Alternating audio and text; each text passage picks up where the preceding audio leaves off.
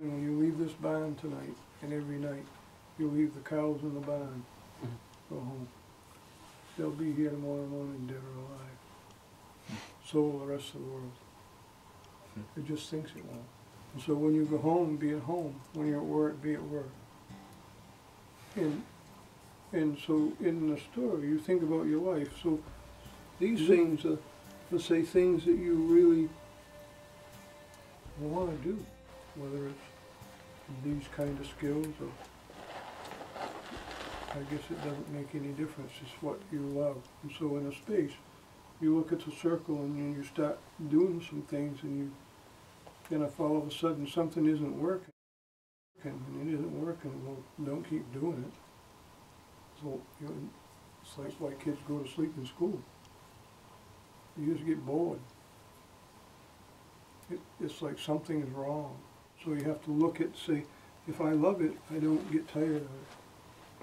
And another way is don't do it so much you hate it. You can love something and do it so much you hate it forever. It's like you have to have space in life. Without space, there's no life. In the more industrial world, there's no space. In an indigenous world, there's space. We are at the Maine Primitive Skills School Day Camp in South Gardner, Maine right now. We are in our third week of programming. Our first two camps were standard camps. This is our higher level. So we have an advanced camp and a bushcraft camp. The idea behind all of our camps is to get kids immersed in the woods, really help them find out what the outdoor world is like and what they've been missing by sitting inside their boxes all day and watching television or playing video games or being glued to their tablets. So our hope is that they find a fantastic way to plug into the earth around them by unplugging. We spend a lot of time really just incorporating the biggest ideals that we see with nature. Community, really encouraging each other, making fire together, learning about tracking together, learning about plants and trees together, but having a ton of fun. Playing a lot of games where they get to find out the different ways of energy, different ways of finding out how they can use their senses in being outdoors. We really want people to come who truly want to feel connected not only to the earth, but to the people around them and the life that's around them. It means a lot to us that we honor what our teachers have taught us in teaching them. The traditions seem to work. They seem to really embed themselves in them because kids keep coming back. And it's a great place to come. Hi, I'm Mike. I'm the Director of Adult Programs here at the Maine Primitive Skills School. I also oversee the apprenticeship. We get folks from all walks of life who are interested in all aspects of the out of doors.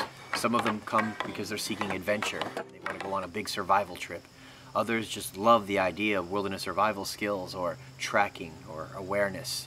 Some are naturalists who want to understand their natural world better. Or they like to forage or are budding herbalists. We even have people who are so interested in movement in the martial arts that they sign up because they want to do our scout class or our Neanderthal gymnastics pieces. But ride that wave, buddy. In each case, the people who come here find a deep connection with something that is real for them, whether it's plants or throwing sticks or making a bow or fleshing out a hide. They get connected to the landscape, and it's a technology they can bring with them wherever they go. It doesn't take long for them to cultivate their own community of skills practitioners. So part of what I love working with adults is that they come here and they make these connections. They just light up like kids again, and they feel alive with whatever skill it is. It can be bow making, tracking, wild edibles, but they're present for it, and it gets inside of them and changes them. I think that's like the coolest thing, for sure.